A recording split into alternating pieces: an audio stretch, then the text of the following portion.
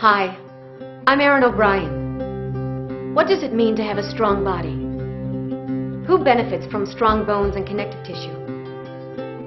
Athletes, dancers, postmenopausal women, postpartum women, people recovering from illnesses, chemotherapy patients, people on long-term medications, overweight people, underweight people, you.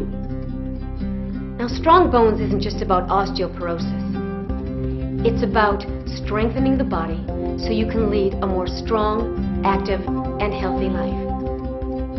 So we're going to use some hand weights today. Now, if you don't have any hand weights, go grab some soup cans. Or don't use anything at all.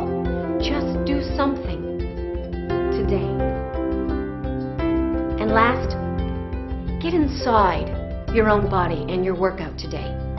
If you can't keep up with me today, terrific. It will give you something to work toward.